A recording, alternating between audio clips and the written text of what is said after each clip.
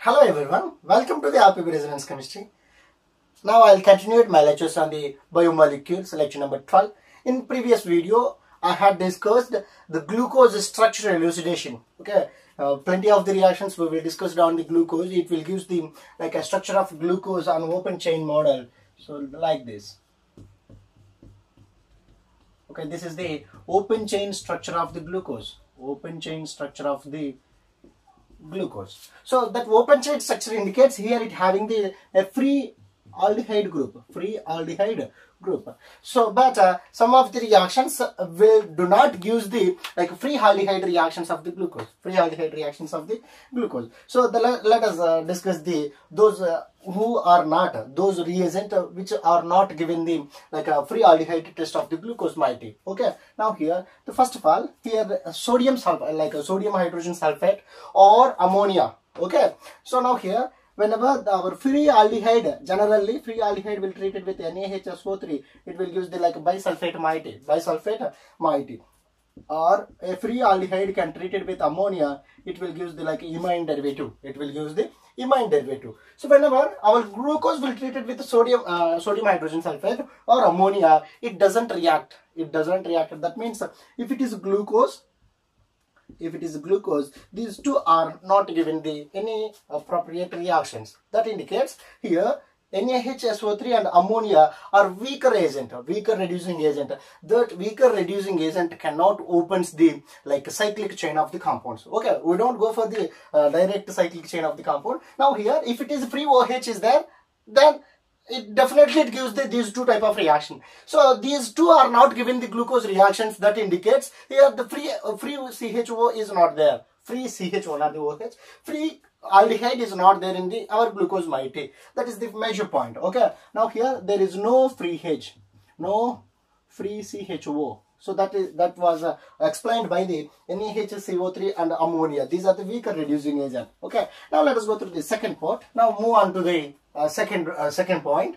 Glucose does not react with the shift test. Okay, shift test is the colorless solution. Shift solution is the colorless solution. A colorless solution will treat it with glucose or any free aldehyde moieties, any free aldehyde. It will give the a red color precipitate. Red color precipitate in a bottom of the any test tube or any type of tubes. Okay, now here the colorless solution of the shift base will treat it with aldehyde. It will gives the red precipitate, okay, or a red color solution somewhat like that. Okay, now here whenever same colorless solution of the shift base will treat it with glucose, it doesn't give the reaction. It doesn't gives the red precipitate. That indicates here there is no free CHO. If free CHO is there, then it definitely gives the red precipitate. Now our glucose cannot give the red precipitate. That indicates here also. So this is also another example to to stabilize the formula of the no free CHO present in the glucose moiety. Okay, again it is also proved. Now the third step. So now here glucose does not react with 2,4-DNP test for the aldehyde. So we know that 2,4-DNP, that is here it is NH2, that is nothing but a hydrazine. Whenever which is combining a phenyl ring, then it is called phenyl hydrazine. So phenyl hydrazine having the second and fourth position as the nitro position. Okay, now here 2,4 dinitro, 2,4 dinitrophenyl hydrazine is called as 2,4-DNP. Whenever we have the any free CHO, so here the hydrogen from the phenyl hydrazine 2,4-DNP and oxygen from the carbonyl, they both are condensed together. Now here the loss of water molecule, here it gives the these type of hydrazone H, N, the remaining moiety is same. Okay, now here hydrazine becomes hydrazone through the condensation reaction. So that is observed in any free type of aldehyde reactions. But whenever we will treat it with glucose will treat it with 2,4-DNP. Again, it doesn't give the reaction. It is also helpful to stabilizes those statement. Okay, now again glucose pentacetate, that is the fourth one. Glucose pentacetate cannot react with hydroxylamine. So if it is pentacetate, that indicates here aldehyde COCH3, which is treated with 5 moles of acetyl chloride. We will get this moiety COCH3. Okay, so this is the reaction. So here it is the pentacetate glucose pentacetate. Whenever which is treated with hydroxylamine, so here it is the like in similar previous case, here the oxygen from the aldehyde and 2 moles of hydrogen from the hydroxylamine loss. Now here it forms the like oxime. It forms the oxime. Now here, whenever we will treat it with the glucose, we cannot absorb these type of oximes. Okay, we cannot absorb these type of oximes. So this is also again stabilizes the above same statement. These 4 rules will give the like a single statement. There is no possibility of the free aldehyde functionality in glucose moiety.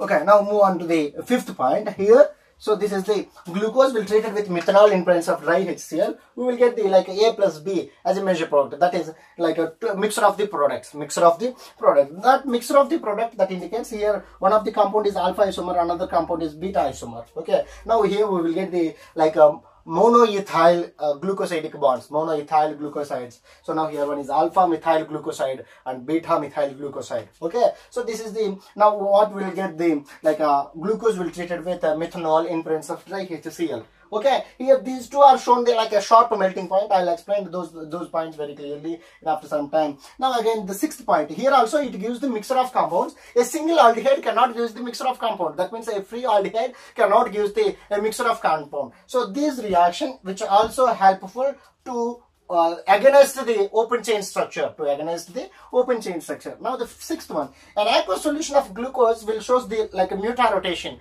So like a mutarotation is nothing but, I'll explain the mutarotation in next video. Okay, now the mutarotation is nothing but it is like a, let us assume here it is the like a bike speedometer. Okay, now here 10, 20, like 60, 70, 90 around. Okay, let us assume it's not the exact. Okay, now here the molecule. So if any specific rotation of the any compound will show like a 110.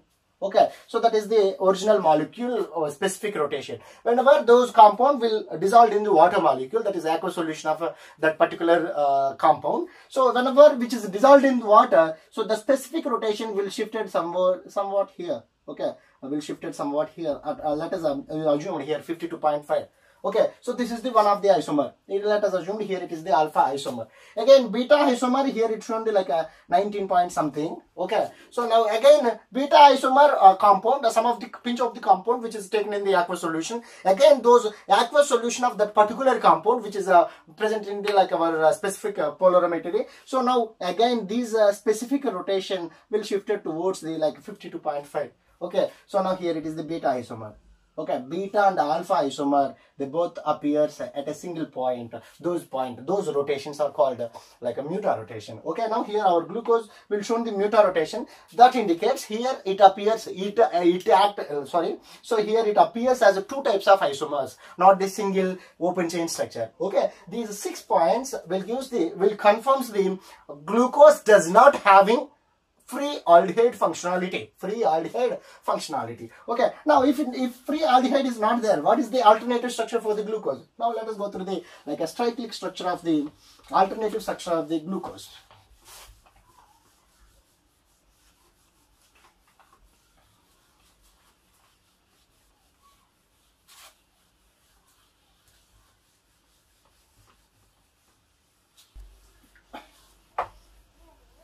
Okay, now let us go through the alternative structure of the like a glucose moiety. Okay, now here we know that glucose moiety structure. So this is the aldehyde.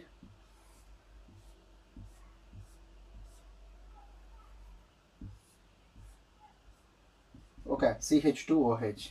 Now here HOH, OHH, HOH, HOH. Okay, so this is our like open chain structure of the glucose moiety. Open chain D-glucose. Okay, so this is the D-glucose structure. Whenever that means whenever here it appears like a cyclic structure, that indicates here it forms the like amiacetal formation. Now let us go through the amiacetal formation. Now here it is the aldehyde. Aldehyde whenever treated with like alcohol, that indicates here the OH of the alcohol will attack over the electrophilic center of the carbonyl compound. Then it becomes O minus. That O minus will abstract the proton. Then it gives the it appears OH, again H, here OR dash. OR dash. Whenever the OH and OR, that is alkoxy and hydroxyl group are present on the same carbon, then it is called hemiacetal. Then it is called hemiacetal. Whenever again the second mole of alcohol will treat it with on hemiacetal, again here the like OH will attack over there. Then here OH group along with H plus of the alcohol or second alcohol, here it is eliminated as water moiety. Now we will get the like this type of compound OR double dash OR dash. Okay, two alkoxyl group present on the same carbon, then it is called acetol. Then it is called acetol structures. Okay, now here one hydroxyl and one alkoxy group is there, then it is a hemiacetal. Two alkoxy groups are there, then it is a acetol structure. Acetol structure. Now here it appears a cyclic structure of glucose. It appears like a hemiacetal. So now here the oxygen, lone pairs of the oxygen atom of the bottom, that is fifth position. Now here hemiacetals are fifth and sixth member rings are more stable. Now that's why here these oxygen lone pairs will attack over the carbonyl compound, electrophilic center of the carbonyl compound. In previous case, we will observe like two different moieties. One is the aldehyde, another one is alcohol. They both are combined together. It gives the hemiacetal. Now here within the molecule, here it is possible for the attack of the oxygen nucleophile towards the electrophilic center of the carbonyl compound. Now here it appears like this.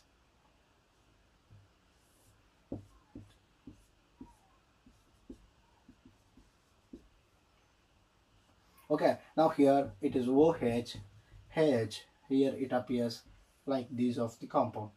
H, OH, H, H, OH, H, OH. Now here the oxygen lone pairs whenever attack over there, then bonded to electrons will shift it towards the oxygen atom, then it becomes a negative. That negative charge on the oxygen atom will obstruct the proton. Okay, so here the negative charge of the oxygen atom will obstruct the proton, then it becomes OH, then it becomes OH. Now here the carbonyl compound will appear like this, carbonyl compound. Whenever the our oxygen will attack over the this of the position, the carbonyl compound either shifted like left side or right side. That means OH appeared sometimes in left side, OH appears sometimes in right side. Okay, OH of the compound will appear on the left side. Again, some of the times here it appears like this. Why? Because it has the carbonyl compounds. Our nucleophilic attack proceeds through the this manner. That means here the carbonyl compounds which appears in the a straight chain.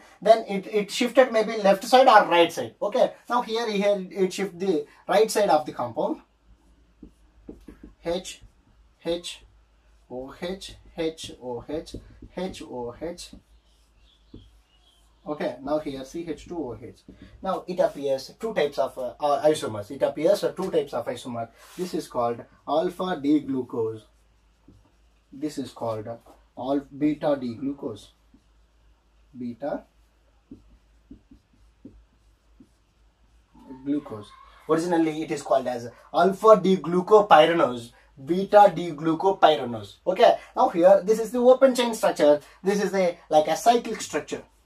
Okay, cyclic structures will give them two types of isomer. One is alpha isomer and another one is beta isomer. Whenever OH group is right side, then it is called alpha isomer. So OH group is the left side, then it is called beta isomer. Then it is called beta isomer. A simplest structure of the glucose will appear these two types of compounds. One is alpha D glucopyranose, beta D glucopyranose. Now here it is the open chain structure of the glucose. Open chain structure of the glucose. So this is the simplest cyclic structure of the glucose. These cyclic structures will explained by the it's very simple reactions. Whenever the glucose compound, here it is the glucose moiety. This glucose moiety will treated with methanol in presence of dry HCl. It appears like a monomethyl glucose derivative, monomethyl ether. Okay, now here that monomethyl, here it forms the a hemiacetal moiety. So here we will discuss in previous case. Here it is the OH, again OR group. This is all the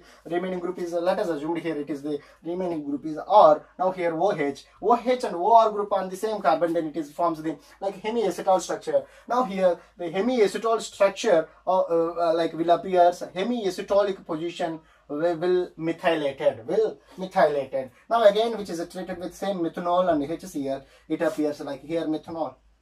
Okay, now here, that's why here appears monomethyl ether, monomethyl ether. Okay, now here these methanol compounds will conform the like two isomers of the cyclic structure of glucose, cyclic structure of glucose. Not only this methanol HCl reaction like NaHSO3 and ammonia reaction, those are weaker reagents. Weaker reagents cannot open the cyclic chain. Okay, now here it appears the cyclic chain. That's why sodium hydrogen sulfate or ammonia does not open the cyclic chain. That's why these two are not given the sodium hydrogen sulfate or ammonia reaction. Again, phenyl hydrazine. Phenyl hydrazine, definitely, if aldehyde group is present, definitely it will give them like a hydrazone. Hydrazine becomes hydrazone. Now here it cannot give the hydrazone. Why? Because aldehyde cannot present the like a free aldehyde. Okay, our glucose cannot present the free aldehyde. Sorry. Now here, why it appears like these type of alpha and beta isomers. Alpha and beta isomers. So now we will get the alpha and beta isomers of the cyclic structure. So these two cyclic structures will explain the many of the reactions. Here also some of the complications are there, but many of the reactions will conform these cyclic structure of the glucose. These cyclic structure of the glucose. Now here again these two compounds will show the like a mutarotation. Okay, mutarotation. I don't want to discuss those mutarotation over here. I'll explain the mutarotation in next class. Okay, now here in previous case we will assume the like bicuspidometry. Now here it is alpha isomer, it's shown like 112 degrees specific rotation. Now beta isomer is shown 19.7 degrees specific rotation. Now here both are appears like open chain 52.5 degrees specific rotation. So this 52.5 degrees specific rotation is nothing but like a mutarotation of the glucose, the aqueous solution of the glucose, not the direct solution. Here in aqueous solution, glucose will show the like 52.5 mutarotation. Okay, so this is the simplest cyclic structure. In next video, I'll explain the like cyclic structure conformation and Haworth projection, like a Fisher representation, like everything. So among these two alpha and beta isomers, which is more stable? Okay, so that's all for this video. This is the cyclic structure about the glucose moiety. Thank you so much for watching.